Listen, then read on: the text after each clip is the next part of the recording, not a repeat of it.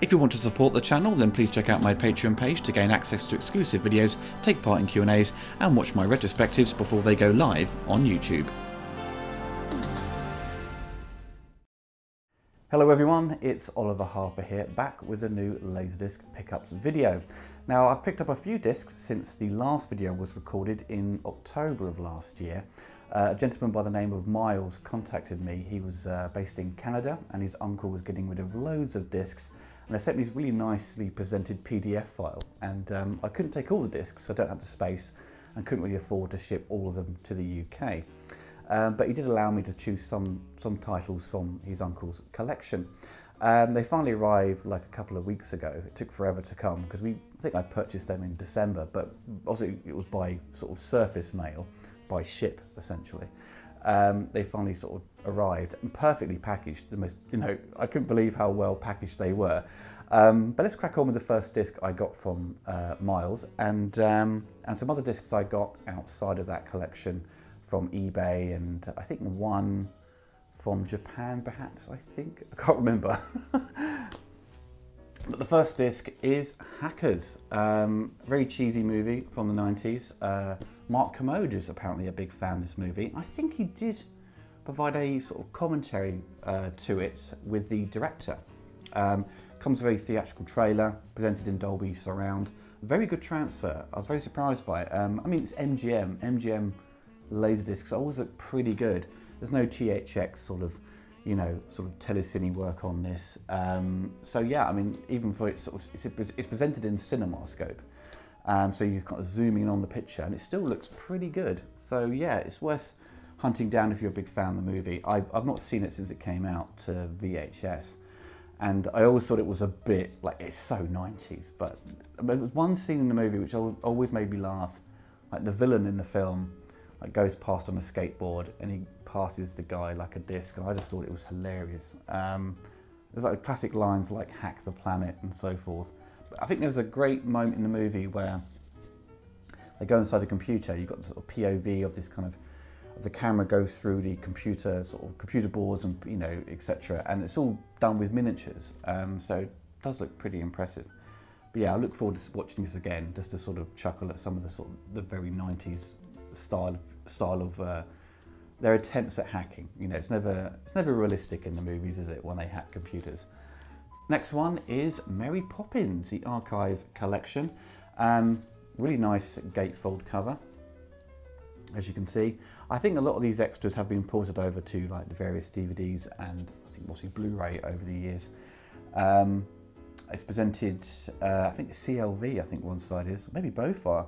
Extras behind the scenes, look at Mary Poppins, storyboards, pictures, original trailer, and the premiere of the movie.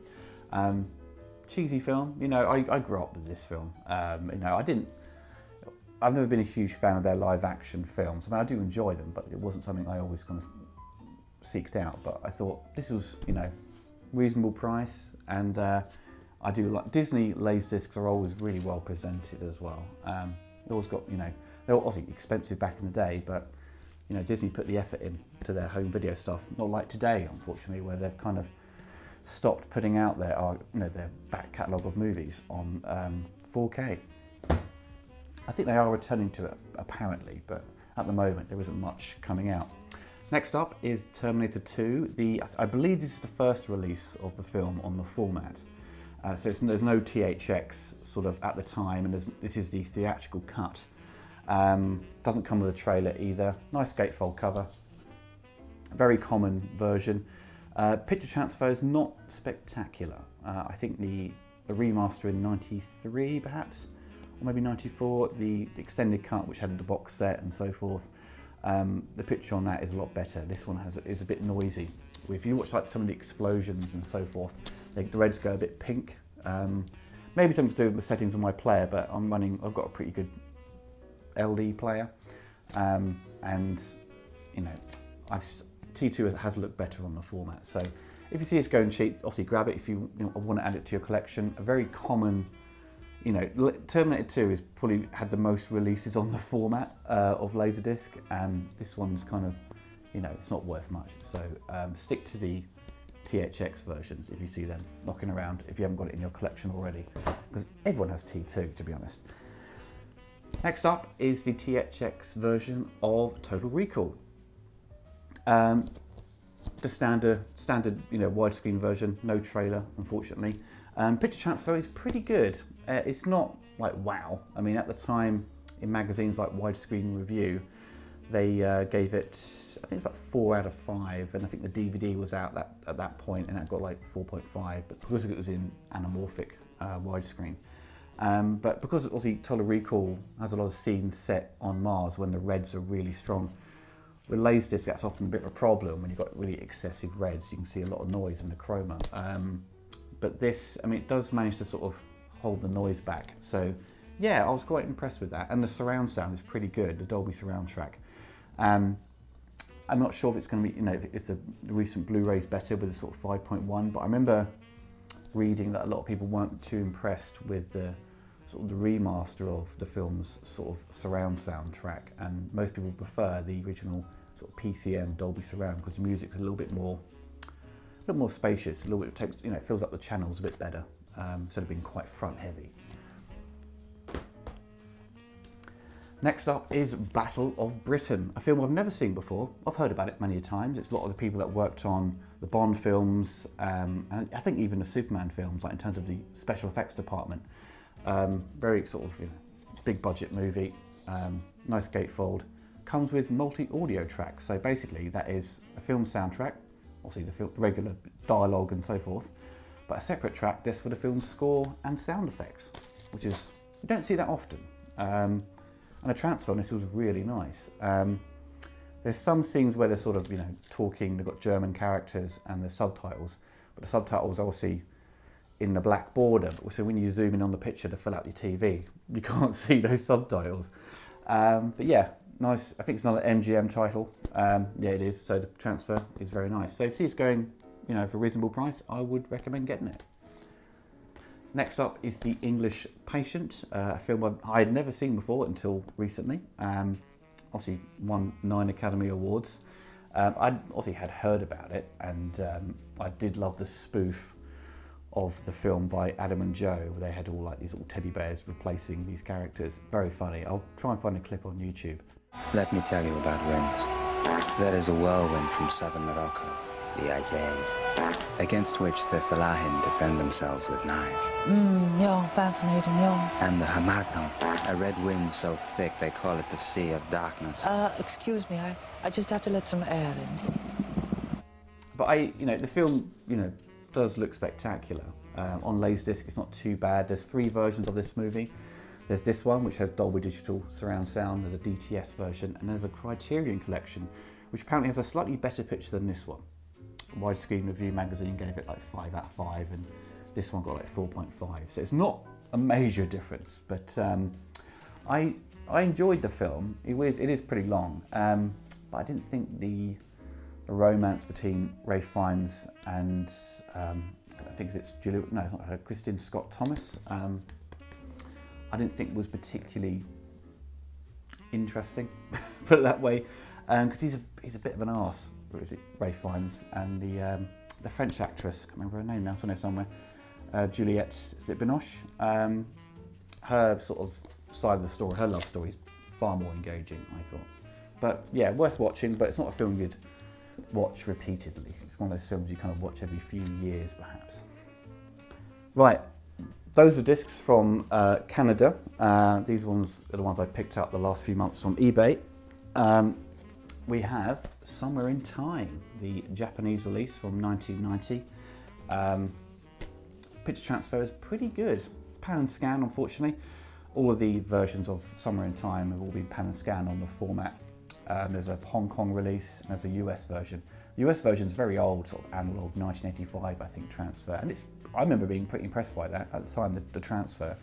This one comes with production notes. Sometimes you have stuff on the back, but it's just a single sheet. I presume it's just, I presume it's production notes. So I can't read it, it's in Japanese.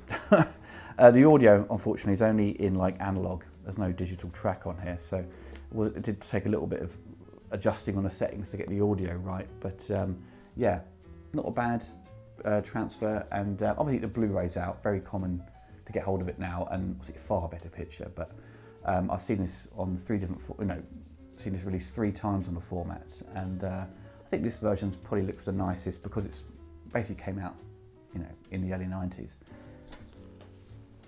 Next up is The Day of the Triffids.